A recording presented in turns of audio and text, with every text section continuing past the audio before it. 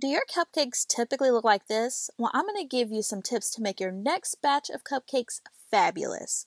First, consider coloring your batter, and after you fill your pan with cupcake liners, be sure to only fill the liners about halfway with batter before baking to avoid spillage. When your cupcakes are baked and cooled, core the center and fill with sprinkles or candy for a fun surprise. You can also consider using cupcake wrappers like this one to make your cupcakes even more special. Grab a 1M piping tip and pipe a buttercream swirl on top. DIY cupcake toppers using washi tape and toothpicks adds the perfect finishing touch.